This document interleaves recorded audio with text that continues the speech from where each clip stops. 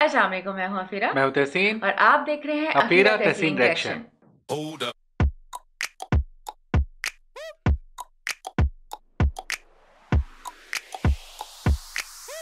तुर्की में बहुत गुर्बत है, बहुत गरीब है वहाँ पर लोग और हमें इस तरह की वीडियो भेजी गई है। हम लोग भी हैरान हो गए कि ऐसा कैसे पॉसिबल है। तुर्की तो माशाल्लाह लोग बहुत अच्छे तरीके से रह रहे हैं, सब कुछ हो रहा है, लेकिन हमें कहा गया कि नहीं, ये वीडियो देखें और वहाँ पॉवर्टी है और वहाँ पर बहुत गरीब लोग हैं। तो हम लोग देखते हैं इस वीडियो में ऐसा क्या। गरीब लोग तो हर जगह होते हैं, नहीं देखिए ये बात नहीं। माशाल्लाह पाकिस्तान से और बहुत सारे ममालिक से तुर्की काफ़ी बेहतर परफॉर्म कर रहा है। जीडीपी भी अच्छा है, हर चीज़ अच्छी है। वहाँ के लोग हमें हमेशा से, हमने ऐसी वीडियोस देखी हैं जो हमें लगता नहीं कि वहाँ पर इतनी गुर्बत होगी, अगर होगी भी तो एक लिमिट तक होगी। लेकिन इस वीडियो में मैं कहा गया ज़रूर देखें, आपको मज़ा आएगा देख के। मज़ा आने वाली क्या बात है इस वीडियो में, तो वीडियो देख के पता चलेगा। Bir Pringles olmuş 15 lira. Pringles ya, cips ya. Lan bu ülkenin yarısı Pringles en son Ramazan dönemindeydi. Onlar araştırmışlar. Bizde ne kadar lazım 4 kişilik bir aile için? 7.000 lira. O da bir de fakir düğünü var bak. İstanbul'da trafik var. Bana ne yap? Millet fakir bırakıyor, karantin ben bir bıraktım. Ben fakir bir ailede meydana geldim. Babam bana sürekli oku oğlum, bizim çektiklerimizi çekme diyordu. Okudum, bankacı oldum, nezih, güzel bir semtte evimi de aldım. Her şey iyi güzel gidiyor derken bir baktım alışveriş bağımlısı olmuşum. Basically ये comedy video है क्योंकि वो खुद भी कपड़े फाड़ के बैठा हुआ है अपने। ये interesting video, interesting video. Efsane cuma, harika cumartesi, şahane pazar falan derken ne kadar s**kim sokum aletlerse hepsini eve doldurdum. Lambasından prizine, saatinden robot süpürgesine, evdeki her şey akıllı olmuştu. Lan bir baktım evdeki tek geri zekalı ben kalmışım. Hayvan gibi maaş alıyorum ama her ay eksideyim. Alışveriş sitelerinin finansal kölesi olmuştum resmen. Bak ben bir asgari ücretle 4 tane boğaz bakıyorum. Asgari Şahin.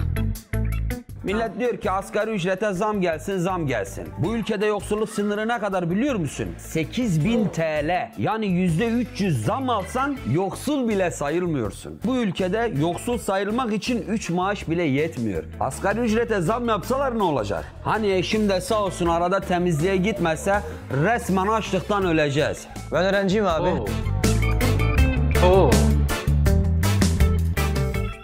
Şehir dışında okuyorum. Arkadaşlarla buraya geldik. 2+1'de 8 kişi kalıyor. Ümit de var. 9 kişi kalıyorduk. Daha birkaç ay oldu olmadı bu online eğitim dalgası çıktı. Herkes evine gitti, memleketine gitti. Ben otobüs biletini alamadım, gidemedim. Arıyorum diyorum oğlum kirayı gönderin, ben burada aç kaldım. Piçiler diyor bana ne senden? Bizimden bok alacağımız belli değil. Nasıl ödüyorsan öde diyorlar. Ben de bir çözüm buldum. Odanın birini kiraya verdim internetten. Bunu böyle şey gibi düşünün, böyle hani Airbnb gibi düşünün ama genelde çiftler geliyor. Fiyatları da uygun. Seansı 100, saati 100 lira. Geceli de 500. Dedim bu böyle olmaz. Girdim müdür odasına. Müdür bey dedim benim maaşım yetmiyor. Bana zam yapmanız lazım. %20 yeter mi dedi. Vallahi dedim yeter. Ondan sonra al sana 110, al sana 120 dedi. Adam bana o hareketi yaptı ya. Benim beynime kan sıçradı. Görevimden aklımı talep ediyorum lan dedim. Vurdum kapıyı çıktım. Bana iş mi yok lan? Gider daha iyisini bulurum dedim. Bulamadım.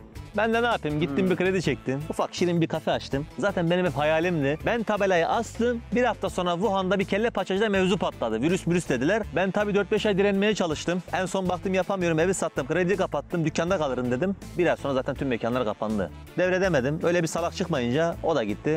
Şu an işte en son sokaklara düştüm. Fakir adam ne yer? Yağ yer. Ekmek yer, yağ yer, tütün içer. Tütünü yasakladılar lan. Bu kadar mı salaksınız? İş yerinde bir sigarayı 5 kişi dönüyoruz. Hayır biri görse yanlış anlayacak. Altına gideceğiz. 16 sene yatarı var içiciliğin ya. Şöyle ne yapıyorsunuz lan? Kavga etmeyin. Geç lan. Ne biçim konuşuyorsun lan şerefsiz? Abi evde zeytin yok, peynire kapak yok. Ya kusura bakmayın fakir çocuğu işte. Onlar da böyle eğleniyor. Buraya böyle gitmişler ya. Abi kusura bakmayın 8 aydır vakit bulamadım. Bir şey ikram edeyim abi, ne içersiniz? Bir keresinde amcam gelmişti Almanya'dan. Gel lan dedi sana döner ısmarlıyorum. Gittik. Lan baktım döner etten yapmışlar. Ben de zannediyorum tavuk döner yiyeceğiz. Meğer etten de yapılıyormuş. Biz ne bilelim abi, biz görmedik ki hiç. Bak sana bir şey diyeyim mi? Türkiye'de en az 40 milyon insan et dönerin tadını bilmiyordu. Bak yemin ediyorum. Vallahi aslına bakarsan önce mi daha fakirdim, şimdi mi daha fakirim bilmiyorum. Şimdi cebimde 5 kuruş para yok ama kafam rahat. Bile diagara yapıyor. Yok dolar indi, euro çıktı, ons bana girdi. Benim ne bile değil. İstese dolar 50 lira olsun. Yok ki.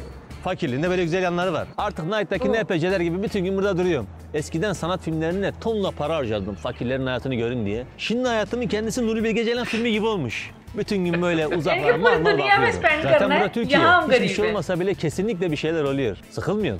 Adama diyorum ki fakirim, diyor ki cebinde 2000 liralık telefon var. Al var, he var. Ya ben bununla PUBG oynayamıyorum ya. Kasıp kasılıyor ya, adam vuramıyorum ya. Sırf iPhone çıksın diye Çağrı Taner'in bütün çekilişlerine anamın bacımı bütün sülaleme etiketliyorum ya.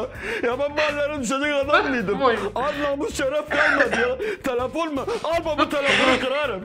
Fakirlerin tek sıkıntısı yetersiz beslenme. Saçım sakalıma bak. Beslenemediğim için keçe gibi. Ama adalet yok. Adam mesela köpeğine kilosu 80 liralık mama yediriyor. Onu yesem benim de saçım sakalım parıl parıl olur. Ama bak 5 liralık mama yiyorum. Şurada ya belediye de atıyor ya. Ama buna da şükür yani. Bunu da bulamayan var. Eskiden çift çekilmiş Kenya kahvem olmadan uyanamam diye düşünüyordum. Ama şimdi güneş doğunca sike sike uyanıyorsun. Demek ki keramet kahvede değilmiş. Güneşteymiş. Ya bu zenginler vintage diye eski püskü şeylere dünya kadar para veriyor. Ya benim evin her tarafı vintage. Gel kardeşim çek, al. Vintage leğen, vintage lavabo, vintage çeşme, vintage çaydanlık. Al, vintage süpürge, vintage soba, vintage avrat. Benim evde her şey vintage. Ama para etmiyor. Abi parasızlıktan kaç aydır boğazımdan et, süt, yumurta, yoğurt hiçbir şey geçmedi abi ya. Resmen vegan oldum ben ya. Bu ülke beni zorla vegan etti abi. Bak sana göstereyim ne yediğimi. Bak. 3 öğün nadal yiyorum ben abi. Bütün gün nadal yiyorum abi. Bu yenilir mi ya? Sabah akşam ben bunları yemekten beynim çürüdü gitti benim ya. Abi gençler ölüyor. Gençler artık bitti bunlar yüzünden abi. Anladın mı? Biz ölüyoruz, bitiyoruz. Bize yardım edin abi. Allah aşkına bak. Bak görüyor musun abi? Bak nasıl dökülüyor. Görüyor musun abi sen bunu? He? Gençler abi biz bittik.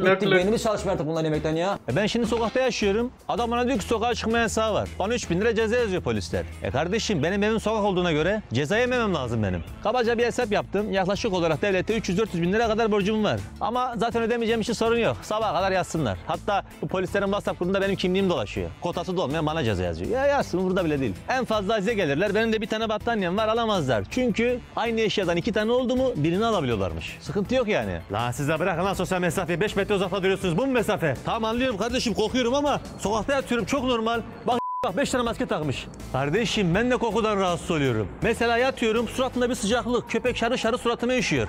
Sahibi de yavşak demiyor ki oğlum bu insan bunun üzerine işlenmez ya ondan sonra mevzu patlıyor. Hadi Golden'lar neyse 2 tokat çekiyoruz gidiyorlar ama pitbulllar anamızı ağlatıyor. Aslında bu devirde en güzeli ne biliyor musun? Kendine bir şugur dedi bulacaksın. Ah ne güzel ekmek elden su gölden rahatına bakacaksın. Şahin ben işe gidiyorum. Tamam aşkım. Hadi kolay gelsin. Hadi kolay Dikkat et kendine bebeğim. KYK bursuna başvurdum abi. Yemeği, içmeyi, faturayı oradan ödüyorum. Bu KYK bursu çikolata gibi abi. Yerken tatlı, çıkarken adamı resmen yakıyor. Ama Allah kerim yani artık onu o zaman düşünürüz. Ne bak yani aç mı kalak? Abi 2 dakika kessenize ben kafeye bak gelsem olur mu ya? Yani bilmiyorum.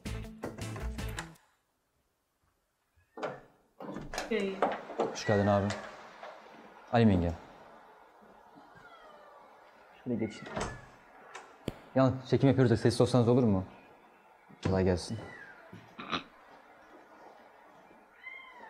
Ulan zamanında bizim iş yerinde Selçuk diye bir çocuk vardı. Geldi böyle Mahsun dedi bak Bitcoin 19.000 dolar olmuş. Bütün paranı bas. Bir ay sonra 100.000 dolar yatırım tavsiyesi değildir dedi. İşte salak kafam dinlemedim onu. Bak çocuk şimdi YouTube'dan paranla koyuyor. Ben de gelmişim burada sikko bir şeyin üzerinden size gelip röportaj yapıyorum. İşte hayat. Vallahi inşallah bu günleri atlatacağız. Britney Spears bile 2007'yi atlattıysa inşallah ben de bu dönemleri atlatırım diye düşünüyorum. Hayırlısı bakalım artık. Oğlum çocuk. Ya bu zenginler var ya bunlar bak görüyor musun bak milyonluk araca binmiş çek o r***larını çek. Bunlar hep bize böyle yapıyor. Sırf fakiriz diye. Ne oldu ya?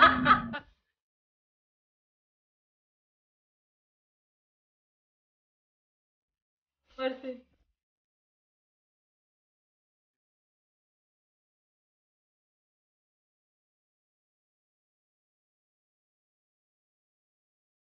वाह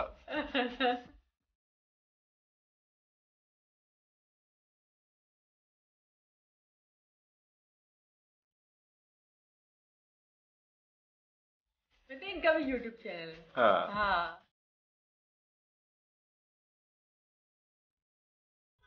वाह वाह amazing it's very funny वाकई में और funny funny funny way में- funny way में उन्होंने बहुत अच्छा मैसेज भी हाँ। दिया और बहुत अच्छी वर्डिंग इस्तेमाल की हाँ। बेसिकली बहुत क्या है किसी की दिलजारी भी ना हो हाँ और उस तरह बड़ा अच्छे से कवर भी किया उसको और हर बंदे के अपने अपने मसाइल हैं। हाँ। हर बंदा उसी चक्कर के अंदर घूमता रहता है। ये हर मुल्क में है, हर जगह पे है। हाँ।